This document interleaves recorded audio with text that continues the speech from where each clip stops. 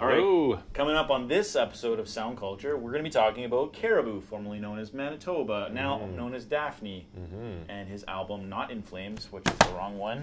We're talking about the milk of human kindness. I'm just going to do that now. So yeah, check it out. All right, back for another episode of Sound Culture. We're talking about Caribou. Yes. The milk of human kindness. which is apparently a Macbeth quote. Yeah, he says it was a Macbeth quote, but he said, you know, I actually saw it on the back of a milk truck, and that's what inspired it. And Oh no. Keep talking that's about pretty it. interesting. That's a pretty cool Yeah. cool name. Yeah. It says a lot about Dan Snaith as a musician, though, because I think what you'll find, when I discovered this listening to his music, he is a mathematician. Yeah, he's got a doctor in mathematics. You don't see that too often with music.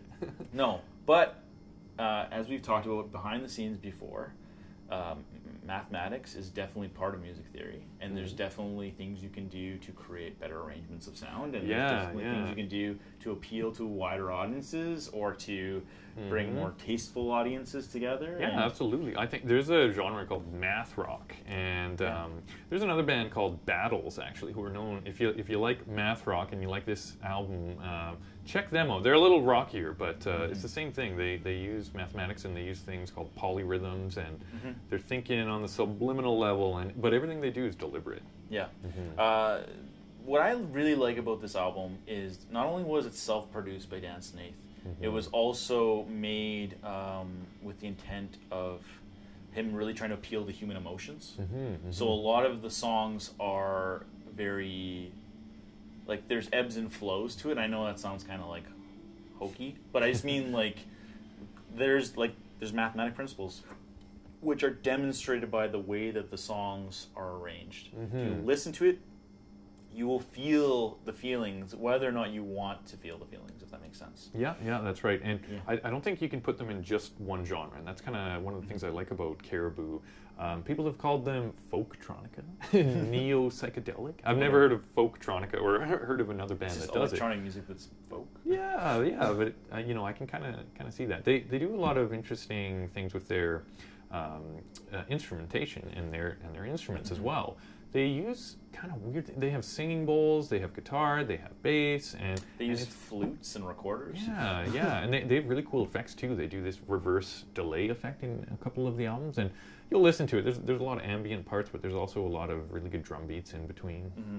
I particularly like the track Bees because it sounds like I don't know how to explain other than the fact that it sounds like you're in the air. It sounds like neo-psychedelic, totally. It sounds like sounds like bees. Yeah. No, but seriously though, he uses flutes and recorders in that track, and which are in wind instruments, which I guess that's the analogy to be made here, is that bees are in the air and are surrounded by wind, and it's a theory. It's like the flight of the bumblebee, I guess. Like, if we're gonna really compare it to classical music, I think that's what I like about Caribou is there's definitely allusions to classical music, which has been proven to be mood lifting, and a lot of it was influenced by mathematics. So, and I gotta say, this music is, it's great for dancing, and it's a little bit different. I remember hearing somebody do a whole video saying, I took this album and went out to the forest and started dancing, and then I came up into this artistic flow where you just leave your body and do all these things. And I run quite a bit, and I've listened to this album quite a few times while I'm running because it's just got a good feel and puts me in my artistic flow. Yeah. No, but it does. It's very inspiring in terms of everything that it happens in it. Yeah, and it's different too. Like I was saying, you can't just put it into one category. So it's worth checking out. It's an excellent album. You absolutely should listen to it. And I think, if you have listened to it before, it's great. It'd be a great refresher course on Caribou. All of their albums. Or Daphne or Manitoba. So that said, it's a great album. And, absolutely. If you like the video, please like and share. And even better, subscribe to the channel because we've got a lot more great reviews. And incidentally, we've been doing a lot of electronic album reviews. So you should check out some of our other ones. Like, we just did one on MGMT, and we did another one on...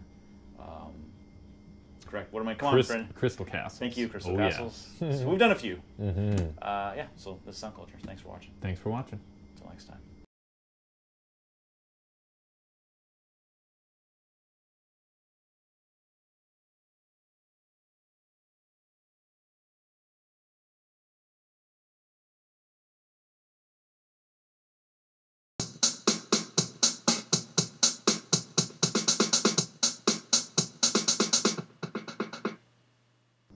Second half is amazing. Good notes, Tim. Mm-hmm. The second half is amazing. Why? I don't know why I wrote that. I love this album so much.